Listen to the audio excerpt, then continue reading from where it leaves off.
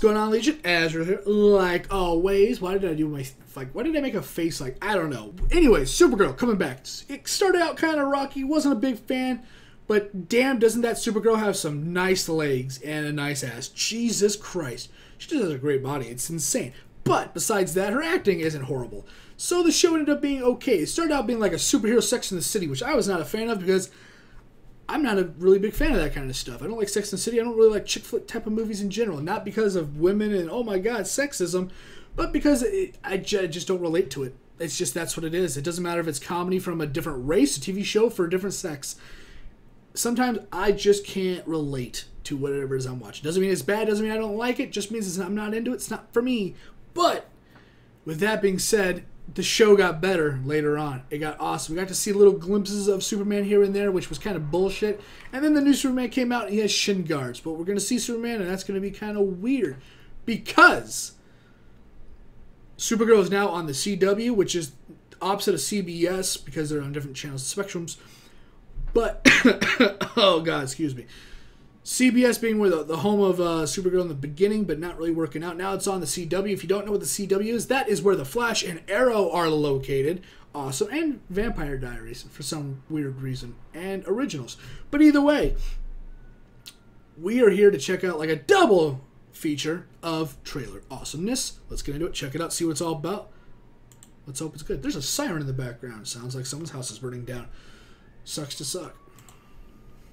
Let's get into it. I can't wait to see. Control has lost communication with the craft. Superman. It's gonna be Superman. Something catastrophic may have occurred. Yeah. What up, bruh? I've dreamt of this moment. The two of us teaming up. I pray. We can only hope wherever he is. She's watching this. He's seeing this. Oh. They're both. Alright. So, oh, that was a good episode. That's nice. Let's continue this. Dude, she has like the nicest legs. It's insane. I've never been a leg guy, but damn. Oh, is this it? Is this what we're doing? Okay. Well, 40 seconds dedicated to special effects that you will not see in the show. Wow, that's what that was? I respect that because it's a... I respect that it was on the CW and they did some kind of promotional bullshit like that. That's pretty funny. Yeah. What was I going to say? I was going to say something kind of important, maybe. I forgot what stupid city she's in because it's just some bull city that I don't even remember really in any of the actual like lore. It's she's not in Star City. She's in her new city that they made up for her, or is there actual? There's probably an actual city. Excuse me. Like Star City and all that stuff. It's like, oh my God, am I watching Dragon Ball Z? Do we have a lack of imagination? Like, I hate the cities. Metropolis and Gotham are like the only appropriate named cities ever. Star City and Coast City or whatever the fuck the others are. They're the dumbest names ever. I hate them. I wish that would be the retcon that somebody would do in this. Damn. In any of these remakes. I wish they would, in the new 52, I wish they would rename the cities to something not retarded. It really does bug me. I feel like I'm watching Dragon Ball Z with North, West, South, and East City. Sure. Other than that, though, it looked like it was you get to hear people from Metropolis and Supergirl City, and they're both going. I hope she sees blah blah blah. It's this big huge thing, and then they both meet up and they're like, "Hey, saw dude," and then they do all that crazy stuff, and then they go save the day. Hopefully, he's not just this little arc. Maybe we get to see him a few times. I know this is Supergirl, but we've seen Supergirl and Superman stuff. I hope now that we get to see Supergirl with Superman kind of coming and being the, you know, either way, it's never been just Superman. It's always been the point of view, right? So we've always had the point of view of Superman. It's never been like, oh, this is Superman's world, blah, blah, blah, and this is just some girl. No, it's always been the point of view of whatever hero. That's how DC kind of does things. So hopefully, well, of course, we're going to see the point of view of Supergirl interacting with Superman. I hope that's kind of how it goes.